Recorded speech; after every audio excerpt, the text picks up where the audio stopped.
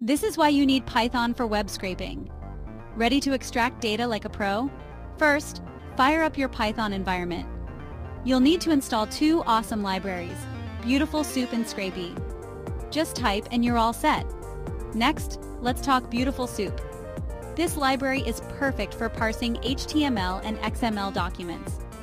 With just a few lines of code, you can navigate complex web pages and extract the data you need. Think of it like a treasure map for web data. Now on to Scrapy. This one's a bit more advanced.